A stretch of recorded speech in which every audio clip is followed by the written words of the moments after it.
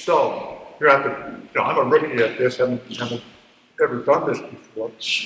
Nobody's ever done it well. So, bear with me. I want to welcome you all. Thank you all for coming. And before we start, is there anyone here who's a new member, or maybe this is your first event you've been to? Two, right? Starting three? All right, all within the same rows. Donna, would you introduce yourself, please? Yeah, hi, I'm Donna Roundtree. I'm relatively new to the Southport area, going on 5 years, and relatively new to the Historic Society. Started volunteering, working with Bob on doing some archiving of data and organizing data, and volunteering at the Visitor Center on Saturday afternoon, so stop being kids. Okay. Right. Yes, sir?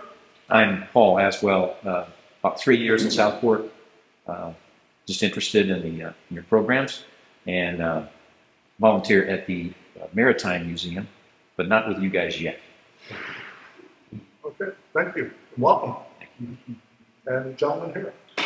Yeah, I'm Mark Smith. Lived here in Caswell and Southport since 2016. And we're finally retired. We moved down here full time in 2020. Okay, well, I have a daughter and son-in-law who live here, 3 grandkids. welcome. I hope everyone enjoys our program tonight. Let's start with the Pledge of Allegiance. Flag is up behind you.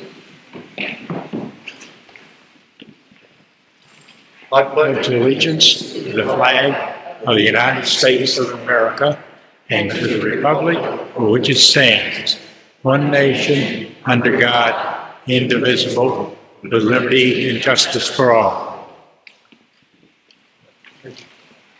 I'd like to introduce Donnie Joyner, one of our board members, and Donnie is a big prayer.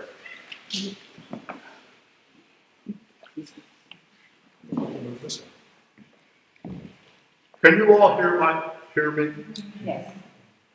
A little more? Okay. Go ahead. Let us pray. Almighty God, as once again a few of your humble servants have gathered here to listen to the history of the Southport Historical Society. Lord, I ask that if you would bless this congregation, all those here and on the way, and the speaker. And if it's thy will, Lord, I ask that you send your guardian angel to accompany each and every one of us back to our loved ones, safe and sound. These and all blessings in Jesus' name. Amen. Amen. Thank you, Donnie. Was that better, Donnie? Yes. Super. I really hope all of us have had a good summer, and I'm really happy to report that the Society has enjoyed a good summer as well, and that's including a very successful online auction where we sold all 15 of the old historical markers that we had replaced a few years ago. We grossed almost $10,000 in the sale of those markers, and we will, our partner with the markers and the auction is the Southport Beautification Committee. So we will be dividing the net between the two organizations, and that they're great partners to have. On another front, we were able, just not too long ago, to expand access to archived copies of the State Board pilot. And we had them online from 1933 to 1977, but we've recently been able to expand that from 1935, actually 1935 to 1991. And that's all online on the Susie Carson online research room. We're also looking to take that up to the year 2000, sometime within the 2024. The old jail had another successful season, with actually the month of October to go that made it even more successful. So it had nearly 2,800 walk-in visitors, plus at least another 100 people who went through the old jail as part of the private tour. And we have a good number of old jail docents here tonight, eager to hear about Jesse Walker, so they can share the tales with the visitors to the old jail. So that's a brief update, a brief report of our summer highlights, and later I'll be sharing our upcoming October and November programs. Now I'd like to introduce Mark Koenig, who is our speaker tonight. Mark is a native of Wisconsin, and he has a master's degree in business. He had, I guess, the first part of his career was in healthcare management, and then upon moving to Wilmington, he directed the Wilmington Railroad Museum. So over the past 3 years, Mark has published 2 books, and each of these books, the first was the Wilmington, Brunswick, Southern Railroad, and the second was Most Wanted Man in Brunswick County. And this is the story of Jesse C. Walker. And Mark will be talking about about Jesse this evening. And we'll catch another program a little later on about the WBNS, which of course we all know that WBNS stands for Willing but Slow. Thank you.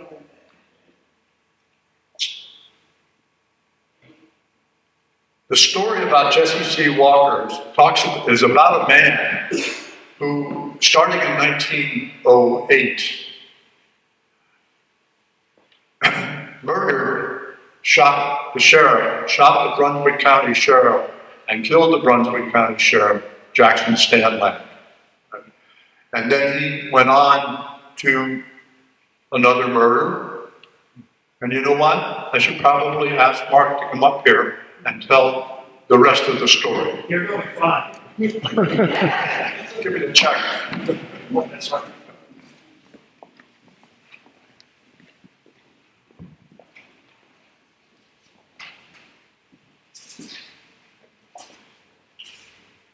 Good evening to you all. First ran across this character in writing my previous book about the railroad. Jackson Standland, sheriff at the time, was an initial shareholder in the railroad. And in the newspaper research, the articles and so forth, I discovered certainly news about his assailant, and as well as his passing as a result of the shooting. But then in looking through more of the newspapers, searching by terms, I found the name Jackson Standland in 1915, 1919, 1935, and I said that this guy had a more active life after he died than before him. But the stories weren't about Jackson Standland, they were about the guy who killed him. So dug into that story a little bit, and it just got more and more interesting the more I dug into it. And certainly happy to have the help of Bob and some of our friends here in Southport to kind of fill out the background a little bit and get more information, and other people from Brunswick County. In fact, Bob and I were in jail together.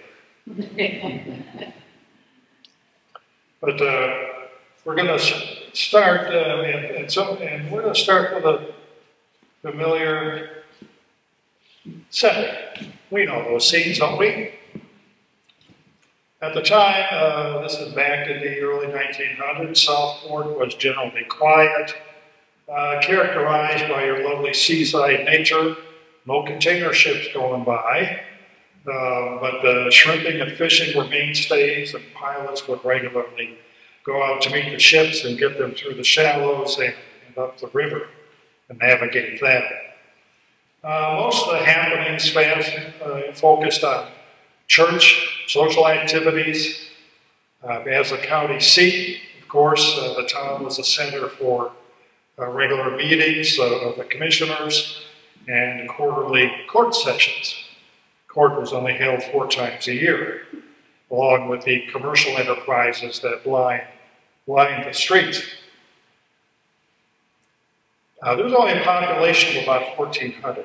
It wouldn't be hard to know everybody in town, or at least their kids, who often got into trouble. And everybody mostly knew everybody else. Visitors and day trippers from up in Wilmington would come down on the steamer in Wilmington, Captain John Harbor's boat, spend the day here and go back later on. Even less happened outside the 100 blocks or so that comprised Southport back then, where we had small coastal settlements or inland settlements sprinkled throughout about 1,000 square miles of county land. It's an awful lot of land for not many people. It's occupied mostly by trees. And some of the scenes from the time, of course, include Moore Street. You recognize at the top right here, Howe Street. No curbs, no sidewalks, no problem with parking either. The picture shown there has just a horse standing in the middle of the road. That's where they parked. And of course, down in Shallotte, it's even a little more primitive there.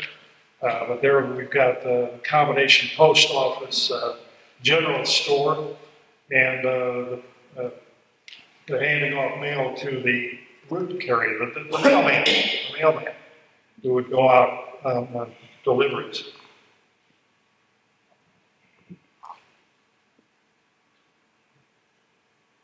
On the interior, things were even more primitive than that. But this is part of the area where Walker's backstory emerges in bits and pieces from news articles. What we know from his early years is kind of fragmentary, but that's not an unusual circumstance. He would have been born at home, likely in 1882, either in Columbus County, up in this area here, somewhere around there, or perhaps down in Metter, in Bullock County, Georgia.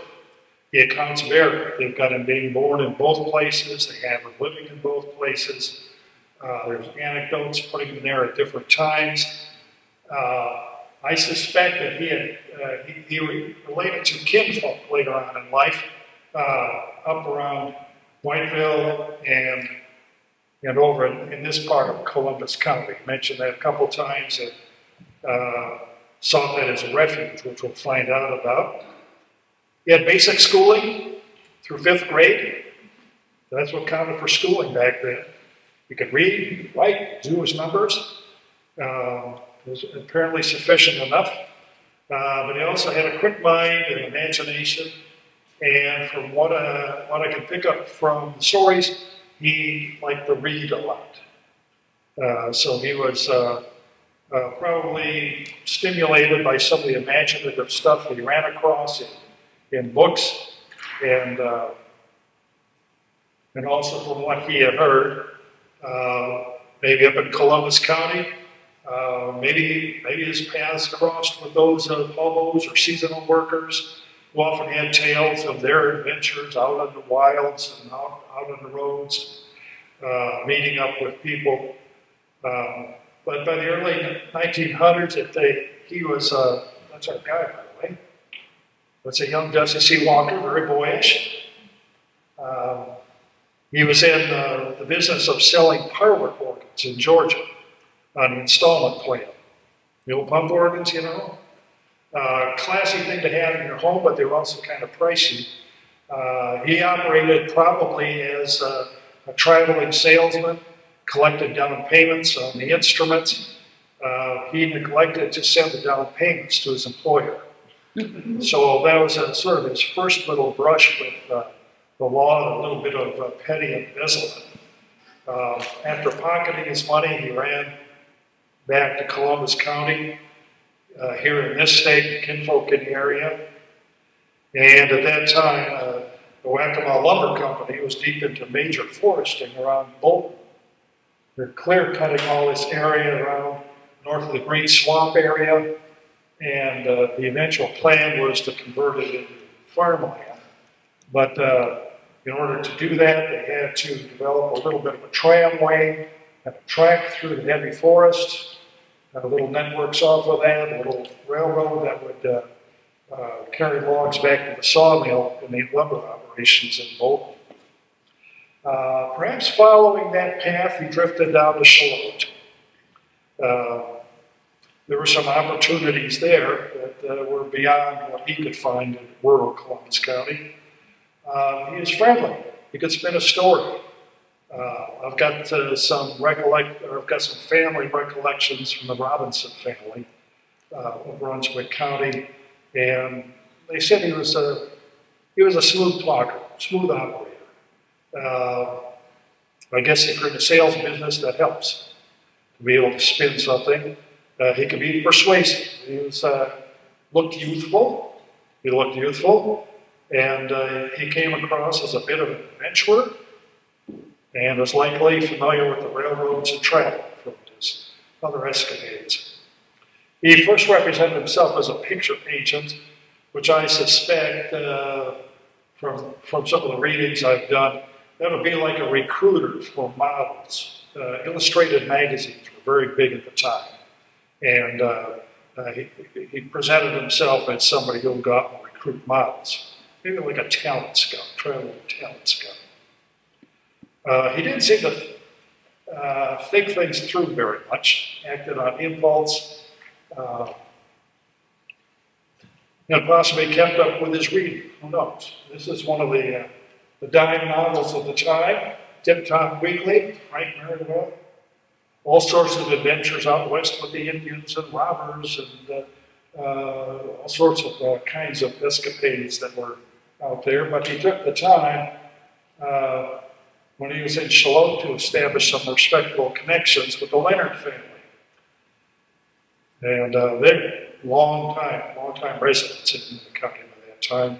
He ditched his picture agent pretense.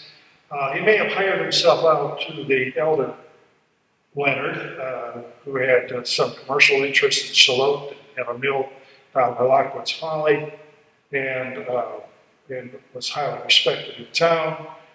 He also made himself friendly with Mr. Leonard's 5 children, one of whom, Rosalie, he courted and eventually married. I suspect this is a wedding picture of them from 1906. Now, this time he's 22 years old, or almost 24 years old. So he definitely a boyish, youthful sort of character. And he left. He left with Rosalie, went back to Metter, Georgia, and got into disturbance there when somebody in town killed a pet cat, a kitten, and we just drifted off the program. Let's see if we can get back to that.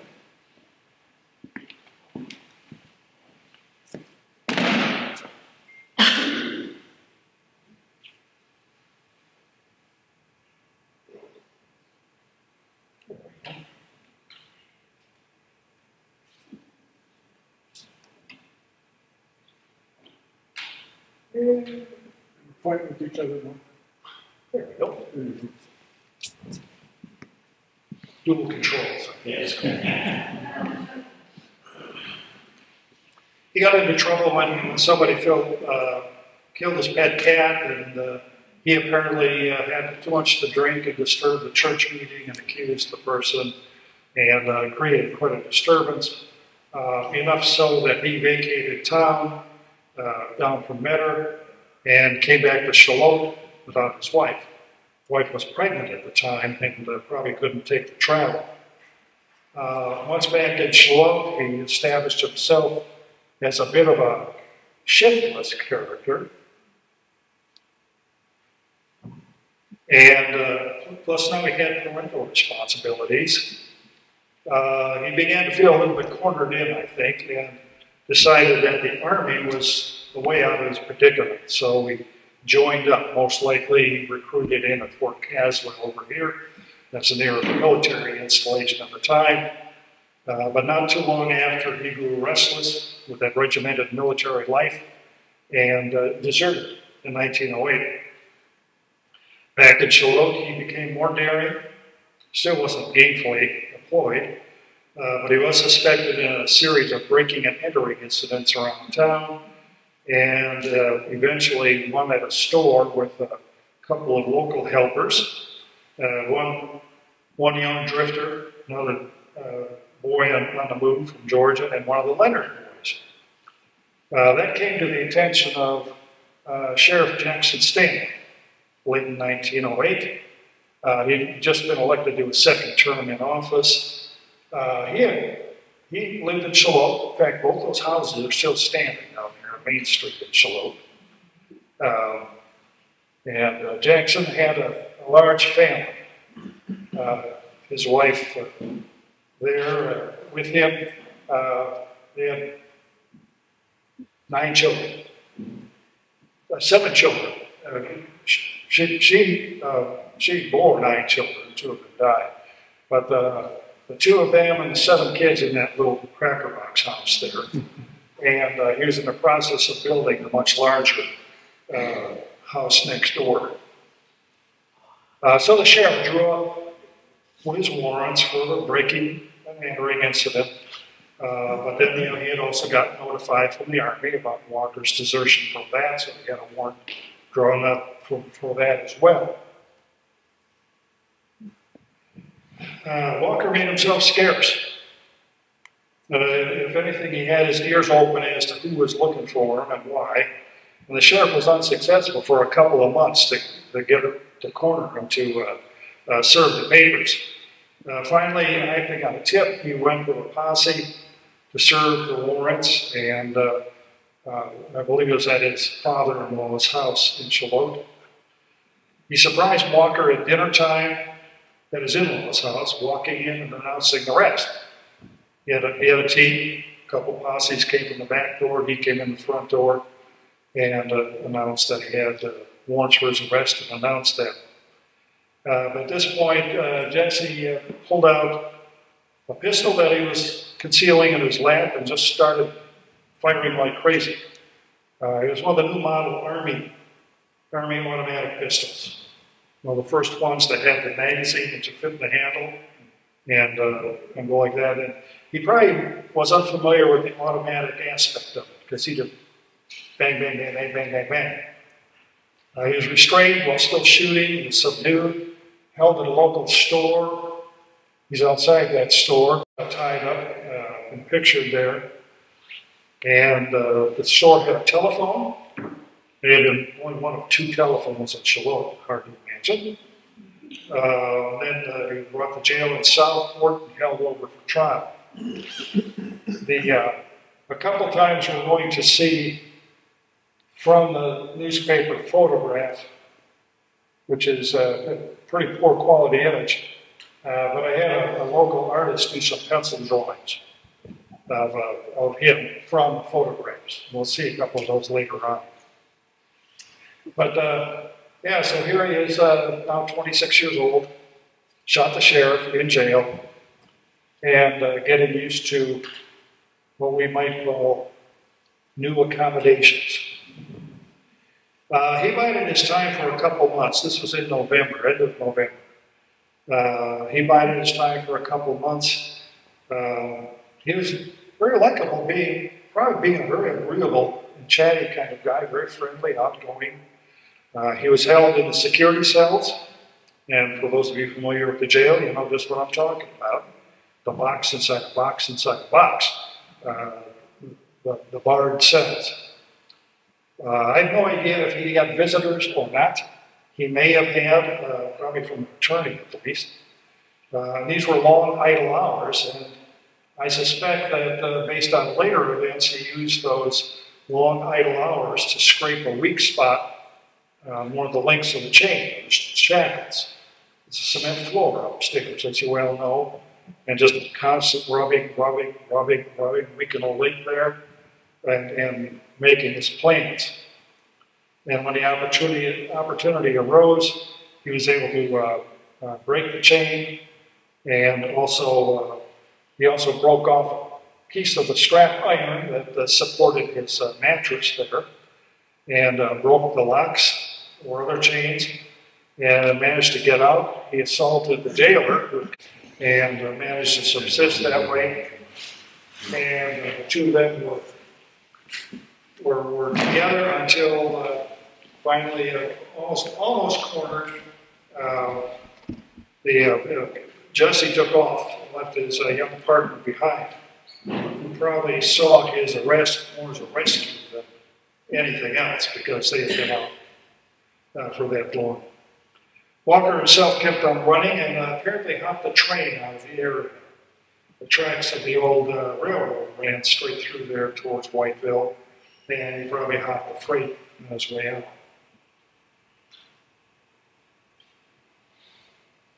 And now we're going to jump clear across the country. Most likely hoboing his way, he made his way to Oklahoma, of all places.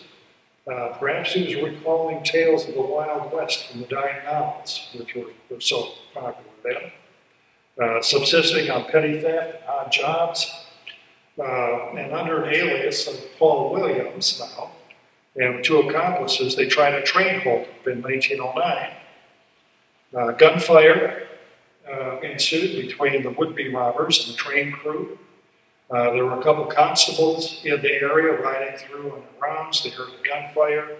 They showed up and joined the scene.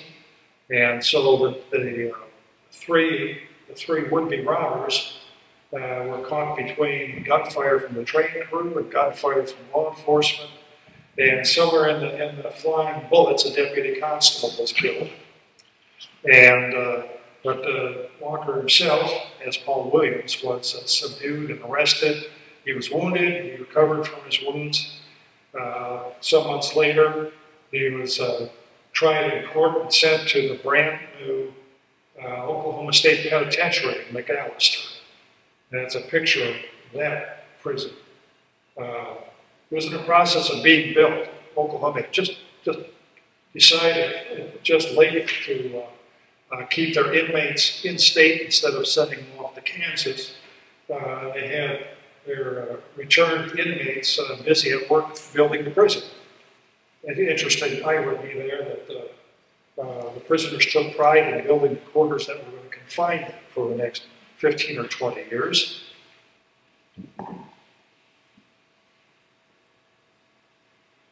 And our hero lasted for about 4 years, and then he escaped from Oklahoma. In 1915, he made his way back to North Carolina.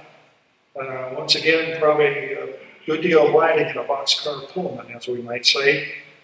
And after some time with his kinfolk, again in Columbus County, he surprised his brother-in-law in Wilmington, claiming that he wanted to get back to Charlotte to see his wife. And they had a couple days, they weren't able to do that right away. But here's the two of them clowning around for a little candid picture, probably in one of the studios in downtown Wilmington at the time. A pair of tough guys, you know. And they tried to bicycle their way down from Wilmington, but returned when that was impractical. And the next day he was recognized after a meal, and word got to the local justice of peace. And after an undercover operation, they apprehended him on the sidewalks of Wilmington and sent him back to Southport under protest. The nature of all all this kind of stuff. They finally got to have a trial of the murder of the sheriff, but his attorneys were successful in changing the venue to Bergen, Pender County Court, in 1909. And that was an argument that was successful, but it was also a big problem for the justice up there, Justice Roundtree here, no nonsense kind of guy. This would have been in July. July was not a cool month in Pender County or anywhere else. In the old courthouse that used to stand up there. And the judge's docket was pretty crowded. And here he was faced with a first-degree murder case where his attorneys were lining up maybe 100 witnesses, and the judge had written up an order for a call of 200 jurors to go through to select a panel. He had another murder trial on his docket. He also had about 100 angry farmers who were complaining about citations they had gotten from the state relative to fencing the property alongside railroad tracks.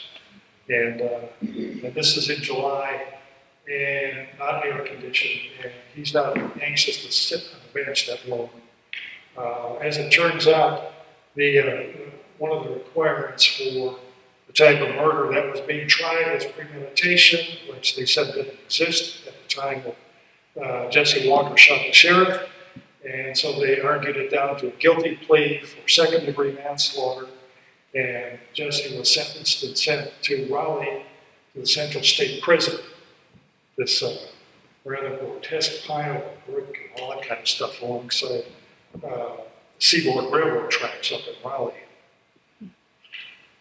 He was a troublesome inmate up there. Didn't like being confined and the regimentation. He filed certain complaints about working conditions on the prison farm up near Halifax. And enough so that they got returned to the main prison. And somehow in 1919, he escaped prison again. Investigations don't really reveal how that was done. I don't think it was crab working up the wall like that guy in New York. But somehow he made it out. And probably hitched a ride on the train flying past the prison right there.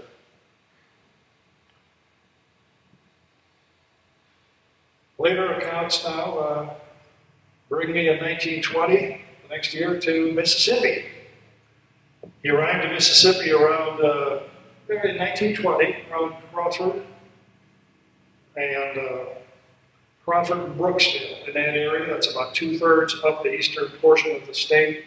It lies between West Point and Meridian, along the Illinois Central tracks, and he found himself a new name. I don't know how we're going to call him Frank Manning. And he got familiar with his surroundings. And he also courted a girl and got married there. And she was about 20 years younger than him. They moved around to a few towns in that part of the state, not staying too long in any one place, but eventually they got down to Gulfport in 1926.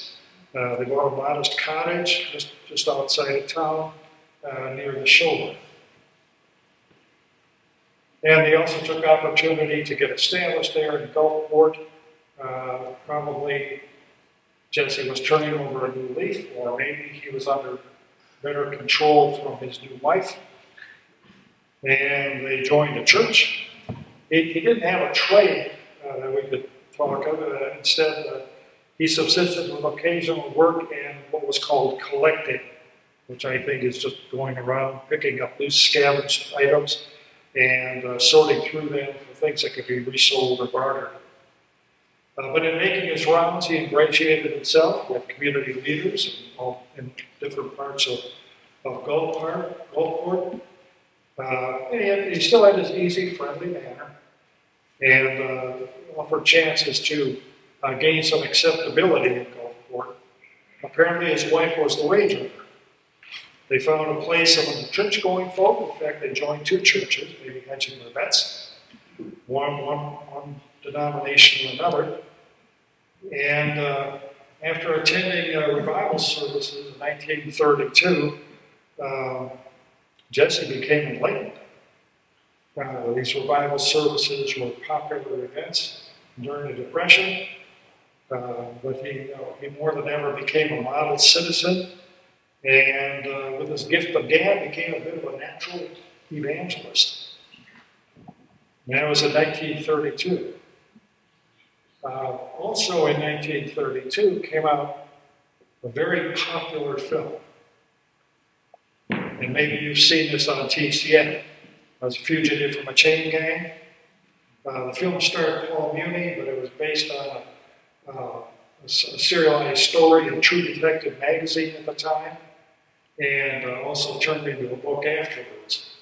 And extremely popular. My guess, I can't support this, but my guess is that given Jesse's reading habits, he may have picked up a copy of True Detective and recognized a lot of similar elements between the story told there and his own story. The story being one of a person who was wrongfully accused of a crime, sentenced to prison, escapes from prison, and eventually is uncovered in his new life. You may have read the story or maybe seen the movie. It was playing all over the country. And in fact, it was nominated for an Oscar. And at the same time, though, being the Depression, he was forced to go on public assistance. In 1935, he told his wife, "I've had enough of this. I want to go back to Georgia. I know somebody there. Maybe I can find a job. I'll get there and send for you." And so, with probably packing a good lunch, he set out to return to the southeastern part of the country. Yeah. 1935, the year he left, about 6 weeks or so after he left Gulfport, he shows up at the state prison again in Raleigh. He claimed he wanted to see the warden. He was mild-mannered, he was meek, his hair had turned all white, he was only 52 years old. Eventually got to see the warden and said that he was here to turn himself in and to finish his sentence. And it took a while for them to figure out why he was turning himself in the first place. The records that they had would have been back in the teens. But eventually they found out why he had been in prison and this record of his escape. So they rebooked him, locked him up again, and here he sent a letter to his wife, very dutiful, I guess. And in this letter, he says, "I'm not Frank Manning. I'm really Jesse Walker. I didn't go to Georgia. I'm in North Carolina. I'm in prison, by the way, to serve the rest of the sentence that I skipped out on because I killed the sheriff in 1908. I can't imagine what reception that letter would have gotten from his wife, but she stuck with her. Friends and associates got together, supported her, and she went up to Raleigh to be with him, and they launched a petition drive based on their recent knowledge of him as a model citizen, arguing for clemency. And about this time, the authorities in Oklahoma got wind of his reincarceration and through nationwide notices, and they notified North Carolina that when you're done with him, send him to Oklahoma because we're not finished with him yet either. Finish his sentence there, which was another surprise for his wife. She didn't know about that yet. Oh, okay, so we're going to Oklahoma now. Eventually, he was released from North Carolina after a year of good behavior, and directly into the custody of Oklahoma authorities, who drove the 800 miles to McAllister and incarcerated him there once again. His wife followed him and worked in town while he applied for clemency and during the waiting period. Finally, he was paroled after several months. Oklahoma's prison facility was intended to hold all the prisoners in the state, unlike North Carolina, where they farmed out the prisoners and work gangs and road projects throughout the state. Oklahoma's prison was probably overcrowded, and they were probably happy to take this good behavior guy and go ahead and parole him and eventually pardon him. There's a picture of him in his Oklahoma uniform right there, and his original booking number from 1910, 14.6. Eventually, he was paroled and returned to Gulfport with his wife, and the first thing they did was find a justice of the peace and get remarried. Him under his right name, and that's them arriving right at the train station at that time, and got a fresh marriage certificate, and quietly retired in Gulfport in 1936. They returned to their house at the edge of Gulfport. Things were quiet. Walker remained unemployed the rest of his life. Most of the time, maybe a couple odd jobs, but his wife picked up seamstress work and piecework of that nature. He was increasingly ill. He got a cancer diagnosis and died in 1946. And they had no children, the two of them. With his first wife, he had a daughter, but she died of scarlet fever, I believe.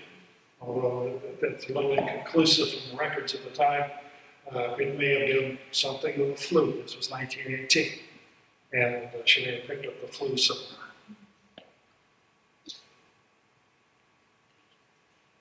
So that's our fellow over the years.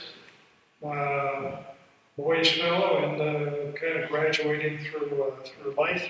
And by the numbers, in the space of about 10 years, mind you, he had 2 marriages, 1 divorce, 2 aliases, 6 encounters with law enforcement with 2 fatalities, traveled through 8 states, incarcerated 5 times with 3 escapes, and somehow crossed paths with 5 prison wardens and 6 governors in his manner. So an eventful 10 years, but after that, it's just kind of back into the commons.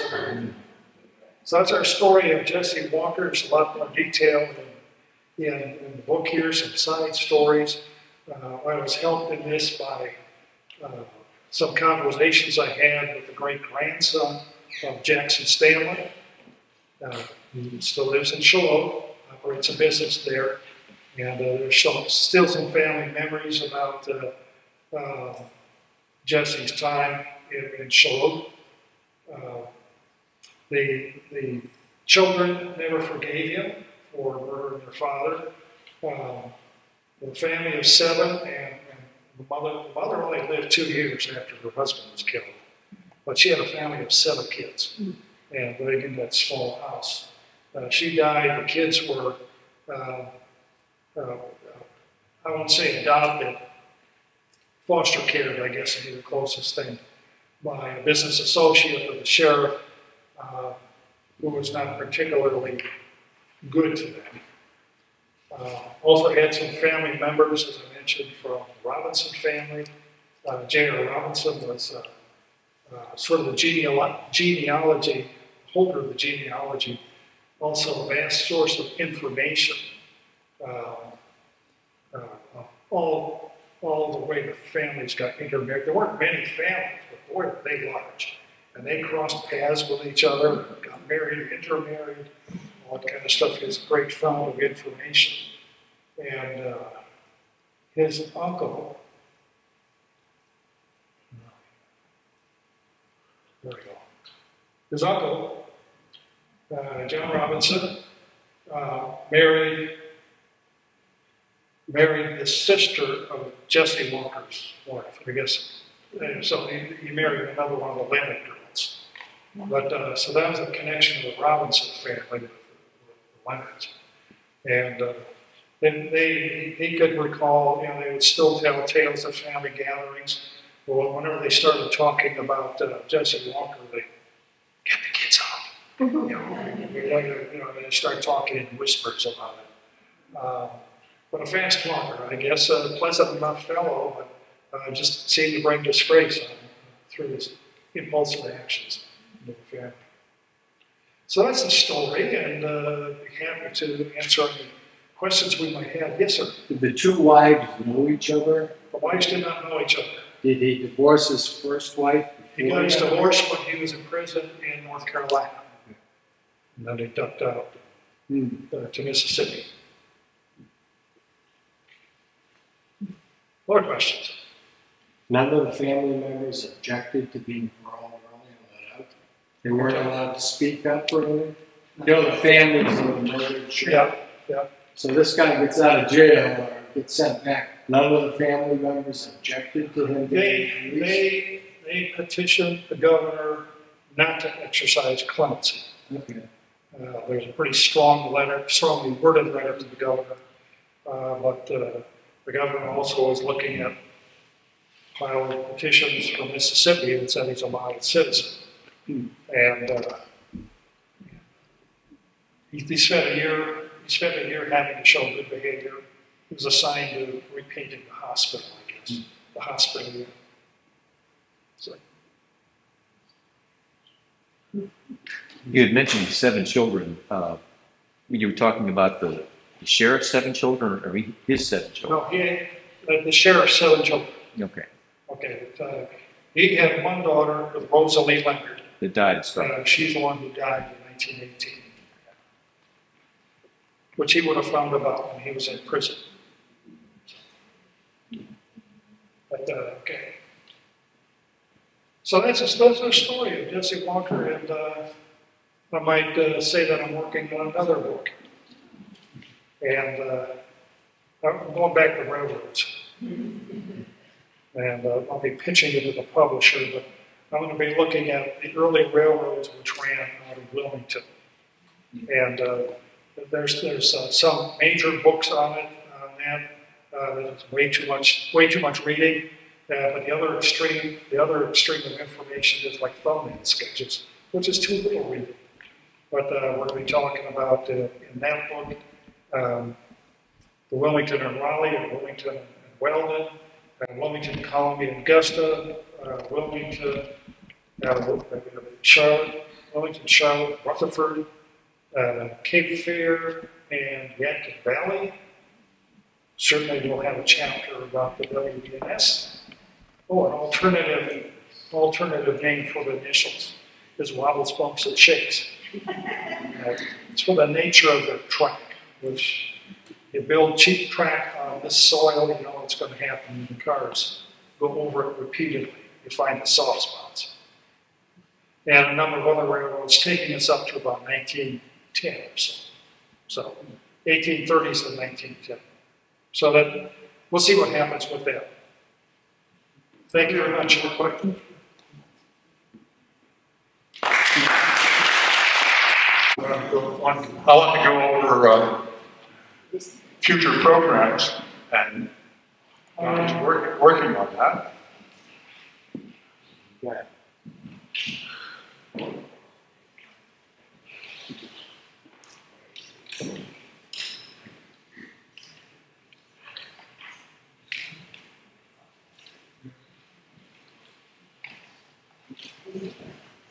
Okay, programs, upcoming programs.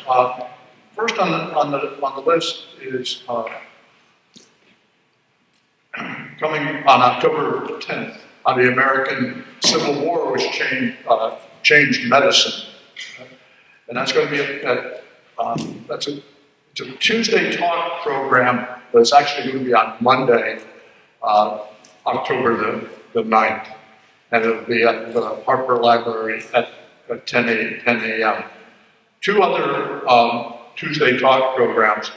The November Tuesday talk will be about Southport ships, kind of looking at the the history of ships that have come into the Southport Harbor. And Tom Milner will be doing that presentation. And again, that's going to be, it's actually on a Tuesday, which is handy. And it will be at 10 o'clock on November 14th at the Harbor Library. And then the third Tuesday talk, or the last Tuesday talk of the year, will be at Dickens Christmas, which will be on Monday, December 11th, and Desperado Bridge will be giving that presentation again.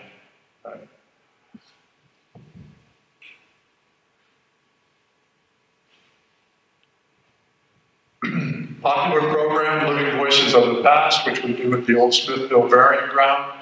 This year we will have 10 of our members and friends for training people in Southport's past that are buried in the old Smithville Burying Ground. So that will be Saturday, October 21st, starting at 2 o'clock in the afternoon. If it rains on Saturday, we have Sunday set aside for a rain day.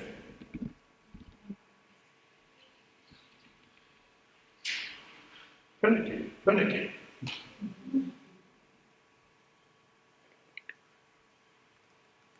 Okay, then on Wednesday, October 25th at 10 a.m., we'll be doing a paddle through history program. And of course, paddle through history involves a kayak that you need to paddle as we go along. This particular kayak trip will stop at Sheep Island, which is part of Oak Island, and we will be talking about 3 Civil War ships that are sunk right close to the inlet going into the Lockwood River. There's 2 Confederate blockade runners and 1 Union blockader that are sunk there. You can reservations for that. It's a partnership with the Adventure Kayak Company, and you can contact them for more information and make a reservation if you like to go.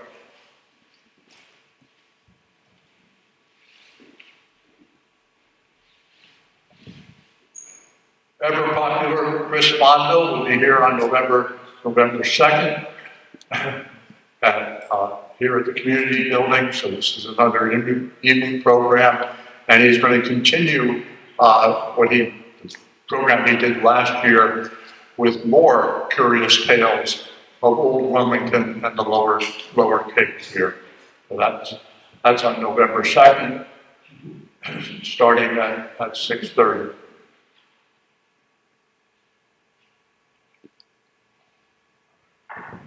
Now, let me ask Mary Ellen to come up. Okay. I think I talked loud enough without the microphone, but I'll take it just in case. And they made you? Okay. Just want to let everybody know that our popular brick program will be coming back. It will open on the 1st of October, and we will accept orders through November 30th. A 4x8 brick with 3 lines of text, 21 characters per line, is $75, and an 8x8 brick with 6 lines of text is $125. So these are the different ways you can, things you can put on a brick to recognize your family and friends, anniversaries, graduations, military service, just a myriad of things you can do. The link will be sent to everyone in the October newsletter, and you have probably already received that. We will also be putting it on Facebook. Ads will be in the Stateport Pilot and Southport magazine as well. And you can see the pictures of the bricks that we have in front of Fort Johnston Museum and Visitor Center. They are in the walkway, and they are very beautiful. Go over there sometime and look at those. If you have a brick, look for yours, and we think you will enjoy it. You will love to have one, And we have a lot of visitors that come here, and all of them like to look at the bricks. So if you have any questions, if you have a problem, the link will be on our website. If you have a problem putting it in, if you will call our telephone number, I will be calling you back and I will help you put it in, or I will put it in for you if you need to do that. So the next slide, please.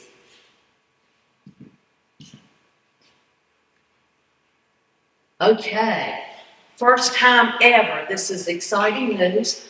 This will be our 32nd annual holiday tours of homes, and it is part of the City of Southport and DSI's Winterfest. It will be on Saturday, December 9th, and it will run from 12 to 5 p.m. on that day. It is presented by the Southport Historical Society. The first time ever. You should have gotten an email if you are a member. For the first time, we are having a members-only pre-sale because some of you did not get a ticket in the past. So if you are a member, you will get an email. You've already been told you will get another email with the private link on it, and you will have a limit of 2 per membership. We are reserving half of those tickets for the members only, and then the public will have time to buy them at a later date. You can buy them online up until the day they are sold to the general public, and of course you can buy yours during the general public time as well. That will be online as well as at Fort Johnston. If you want to go, please, please, please get in, go on the website, buy your ticket early. They will go fast. Membership does not guarantee you a ticket. It is first come, first served. So with that, I will go to something I don't have a slide for, and I'm just going to talk about it out of my heart. I'm the membership director, and we are happy to report that we have met our goal of 400 members. And as of today, we have over 400 members. And I want to especially thank these 3 people sitting right here in the line, because you probably helped us get to our goal, and we really appreciate it. Again, for those of you who are here tonight that by any chance are not members, or you forgot to pay your dues, I have some change here. I have a membership form. If you would like to join, I'll be glad to take your money. Our dues are still so cheap. They are $15 a year for individual and $25 a year for a couple. So if you are interested in that, please do so. If you happen to pay tonight or before the end of the year, you will get these 3 months for free, and then your dues will not be due again until 2025, the beginning of 2025. So that's all I have. If you want to do that tonight, I will be around. Thank you, Bob. Thank you, Mary Ellen. Yes, sir. So again, thank you all for coming, and if someone will give me make a motion to adjourn. Motion to adjourn. Motion to adjourn. All in favor? Second. Second. Aye. Now you can adjourn yourself right over to the table and buy one of these great books.